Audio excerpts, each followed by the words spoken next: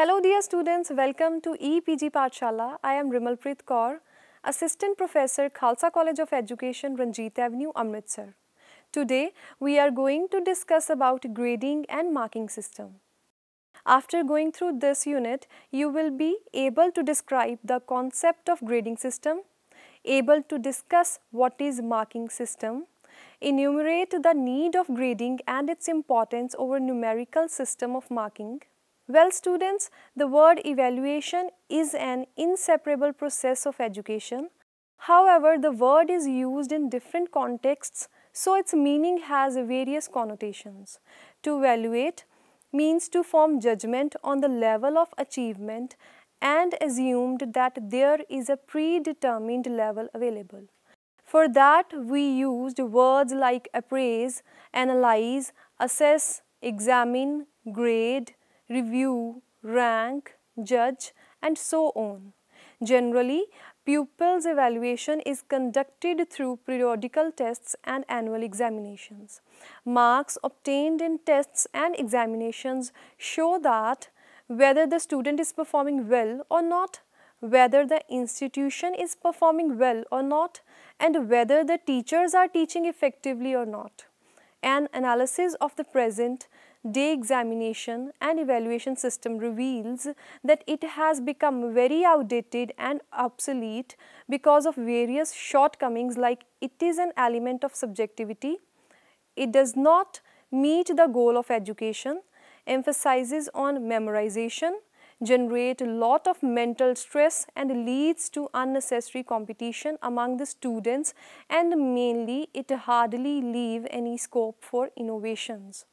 In the light of the above mentioned points, there is a strong need for examination reforms or an alternative system to judge the students' performance. In this present unit, we shall discuss about the new technique of evaluation, that is grading and marking system. Now, let's understand the region of grading system. Brockhart provides a discussion of the history of grading in the United States. This research suggests that the first categorical grading system was used at Yale in 1785 and classified students as optimi, that is best, second option, that is second best, inferiors, that is lesser, and pezors, that is worse. In 1813, Yale adopted a numerical scale by which students here assigned grades between 1 to 4 with decimals used to reflect intermediary levels. Some universities developed scales with more categories, that is 20, whereas others tried simple pass-fail grading. By 1900s, percentage grading was common in secondary schools, and in 20th century it became a practice matter in universities. But in 1910, educators began to raise questions on the reliability and accuracy of its use with different categories or scale points. A number of grading issues come to the forefront. Additionally, lot of debate was organized regarding its merits. Finally, efforts were made to expand the purpose of grades so that they not only come to document the students' level of academic achievement but also served to enhance the learning of students.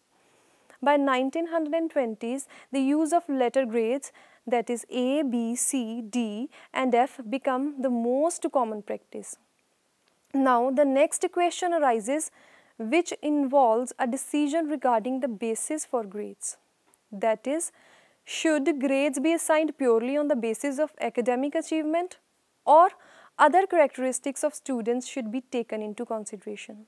Should other factors such as students' attitudes, behaviors, class participation, punctuality, study habits be considered for assigning grades? After the identification of the importance of these non-achievement factors, assessment experts recommended that the actual grading system should be based on the actual academic achievement of the learner, and if necessary, then teachers should assign a separate grade for these non-achievement factors. The National Policy on Education has recommended the replacement of marks with the grades is not enough for convincing others to advocate it. Results of the universities and college examination, whether that is internal assessment or final examinations, are considered in terms of grades in India. The Central Advisory Board of Education said that for all public examination, the result should be declared subject-wise and furnished in the form of grades. The raw marks, even when given by the examiner, should be converted into letter grades before being made available to students. The traditional system of marking is familiar to teachers, students, parents, and to the public. In our examination system, marking has been followed for a long time, and most of the educational system and institutions depend on the same practice. It means that whatever the learner has learnt over a period of 1 or 2 years course can be expressed in terms of his/her performance on a 3-hour test, and the performance is measured in numerical scores. A traditional marking system, which is based on a 0 to 100 scale, appears to be an absolute scale indicating the exact level of students' achievement. But in a real sense, this is a relative scale. The real meaning of marks can be drawn when the number of an individual can be compared to those assigned to other students. Still, there are certain standard errors of measurement like human weakness. Subjective evaluation is not very transparent. Many research studies reveals that the same examiner given different marks to the same individual on the same paper when it is examined twice. Apart from this, there are also variation in the range of marks obtained by the students in different subjects. Further, the standard and pattern of the question paper in the same subject also vary from time to time. Considering all these points, there is a need of conversion of marks into grades. Now, understand what is the procedure of awarding grades. There are various procedures of awarding grades which need to be explained for the adoption in particular situations. First is letter grades. Letter grades are the most common procedure of reporting students' progress or a most common symbol system. Nowadays, majority of schools are in practice of using letter grades. These letter grades are typically interpreted as A for excellent or superior achievement, B for above average achievement, C for average achievement, D below average or marginal achievement, E for failing or poor performance. These symbols are provided in report cards with the plus and minus symbols, which indicates finer distinctions between the letter grades. This letter grade system is very widely accepted and understood by the students, teachers, parents, administrators, and employees. But it has some limitations also. One of the most significant limitations of letter grade is that they are only a summary statement and convey relatively little useful information beyond the general level of achievement. Another limitation is that the specific meaning of letter grade varies from class to class and from school to school. Consequently, grade A in one school may represent performance similar to O grade. Finally, it fails to indicate the student's actual level of mastery, and because of this, averaging of letter grades often results in loss of information or misinterpretation of the student's actual achievement. Next type is numerical grades. It is another procedure of grade system which are very much similar to letter grade and are most commonly used in schools. Numerical grades provide more precision than letter grades. In this, excellent performance is represented by a grade A, may be further divided into numerical grades ranging from 100 to a grade of 90. Many schools and colleges often used both the system of grading means letter grades equivalent for the range of numerical grades like Numerical grade 90 to 100 is equivalent to letter grade A. Numerical grade 80 to 89 is equivalent to letter grade B. 70 to 79 is C. 60 to 69 is equivalent to D, and below 60 is equivalent to F. Like letter grades, the merits of numerical grades are: it provides a summary of marks for a year work. Numerical grades are easily averaged to obtain the correct final work. Finally, it is widely understood by students, teachers, parents, and administration.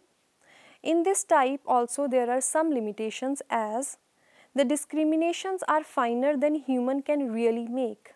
Second limitation is that it is not possible to determine the real difference between a grade 77 and a grade of 78, or between a grade of 85 and a grade of 86. And finally, as we are not sure about what a grade means, since standard may vary from school to school. Next type is pass-fail grades or verbal description. Since 1970s, the pass-fail grading system reached its popularity, but because of its shortcomings, this approach is not employed everywhere. Verbal descriptions such as excellent, above average, satisfactory, or need improved are given. This procedure simply replaces traditional letter grades with verbal description in order to avoid the ambiguity regarding marks. Another way of grading is direct grading. Direct grading is done on the basis of the prior criteria prepared by the evaluator or by the agency like school board or university. Generally, symbolic or letter grades, that is A, B, C, D, F, are considered as direct grading. In this process, after the award of direct letter grades, the numerical value of each grade has to be added up and tabulated. The sum of the numerical values of obtained grade is then divided with the number of questions evaluated in answer script for the final calculation.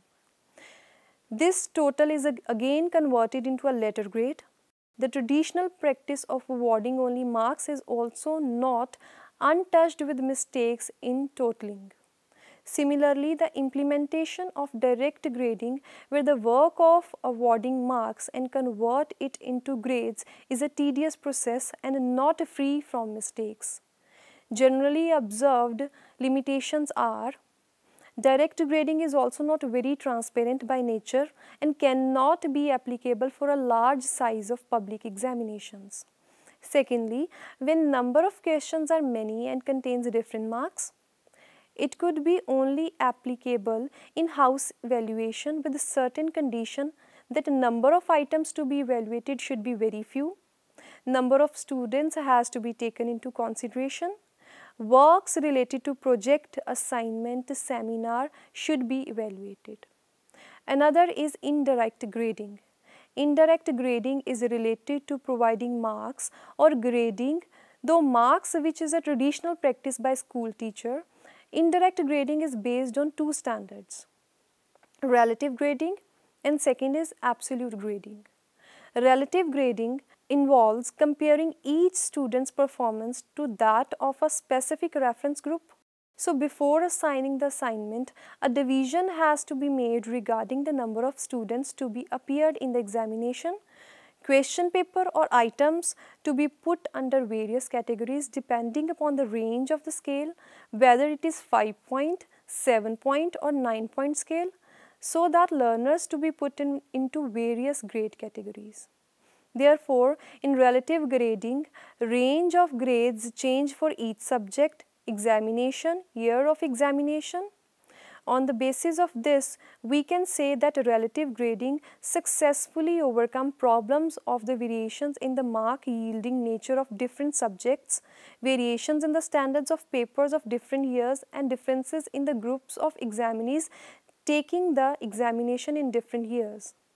Relative grading referred as grading on the curve, because whenever any population of student is subjected to a particular test in written, oral or practice form, their scores distributed on a graph would take the form of a symmetrical bell-shaped normal probability curve.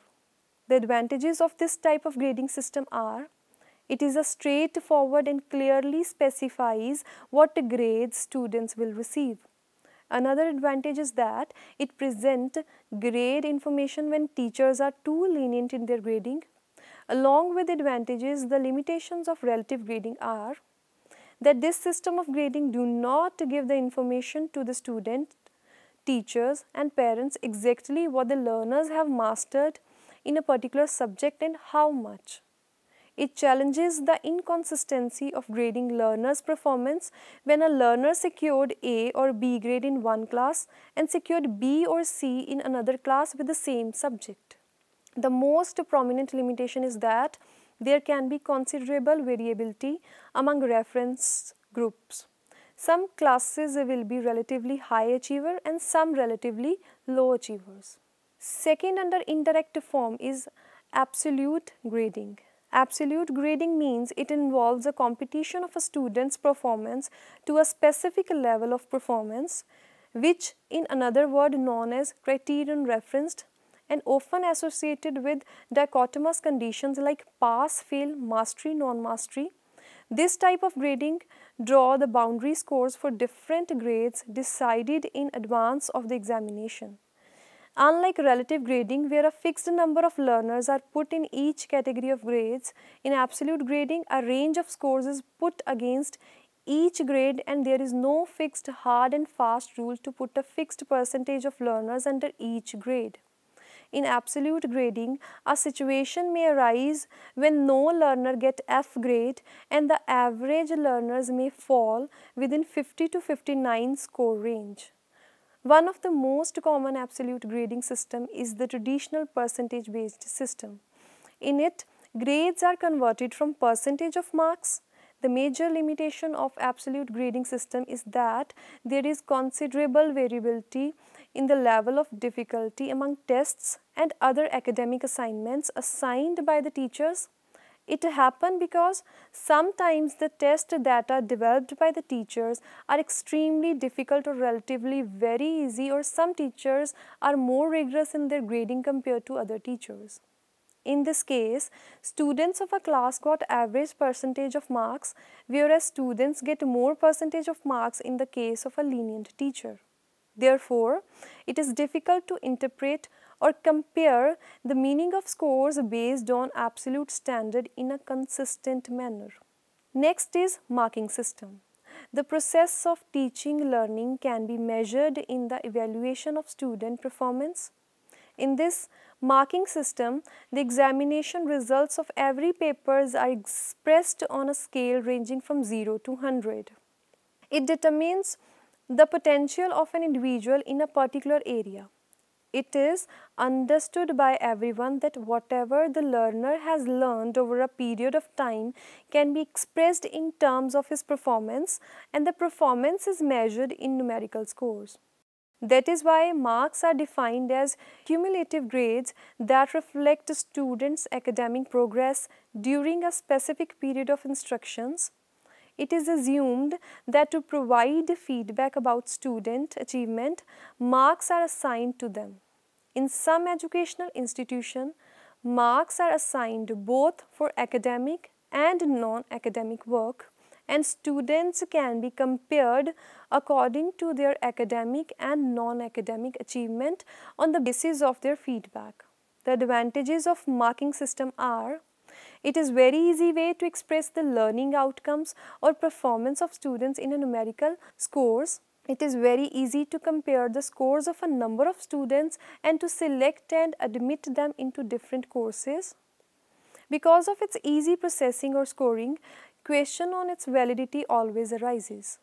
With advantages, some disadvantages of marking system are: its unreachability of assumption on which it is based. It is difficult to express human abilities in a numerical scores. The most important disadvantage is the error related to the practice of marking, and this may be because of marker variability and subject variability. It is a fact that reliability of an objective type or fixed type question answer is challenged even if the same question is checked and marked by different examiners. But in the case of an essay type or open-ended question, it does not provide reliability as well as objectivity. There is no certain answer for awarding a particular score to all students, and this can always be questioned. In subject variability, it is difficult to compare the scores of students from different subjects. For example, an art stream student securing 65% marks in economics may be inferior to a student of science securing 70% marks in a science, and student of science securing 70% marks in aggregate may not be equal or compared with that of a student of literature securing the same percentage of marks in aggregate. Now let's discuss the main functions of marking. It simplifies marking decisions and make it possible to compare marks with other students. There is no apparent need for deliberation over what cut-off scores should determine if students get this or that grade. Comparison of students with a standard already formed. In this marking system, when all students come between A or F grade, then it is relevant to say whether a student attains a defined standard of achievement, but such a system requires some prior knowledge of the difficulty of the test and what level of achievement or performance is reasonable to expect. The ability levels of incoming students remain fairly constant, and that test remain comparable in validity and difficulty level. With the change of time, teacher would like to work hard and would like to see their improvement in marks and grades, and this motivates teachers to continue working to improve their effectiveness. Another function of marking system is to compare students to themselves on the basis of their aptitude. Here marks are assigned to compare the level of achievement with their potential. In this, students with high potential or aptitude score high marks because they would be achieving at their potential. Those with high aptitude and average achievement would get lower grades since they would be achieving below their potential. But students with average aptitude and average achievement would get high grades since they would be considered to be achieving at their potential. Having all these good functions, there are several drawbacks in this marking system, like this system fails to consider differences due to overall ability level of this class. Establishing a standard format for comparison of standard of students is not an easy job because what is reasonable for one school may not be reasonable for another school and may vary from time to time, and the same standard should not be maintained for a gifted or special children. So, to conclude, we can say that the acceptance of grading system in place of marking is an honest submission of our inability to assess the total quality of human being. Both the practice of providing marks or grade are concerned with reporting and interpreting examination results. Learning outcome is measured and expressed quantitatively, while grading is related to the quality of performance, or we can say that the learning outcomes are expressed in qualitative terms. Grades provide an overall estimate of human ability and are not influenced by the variation in subjects. But it is up to the school which system they want to adopt for their students. Thank you.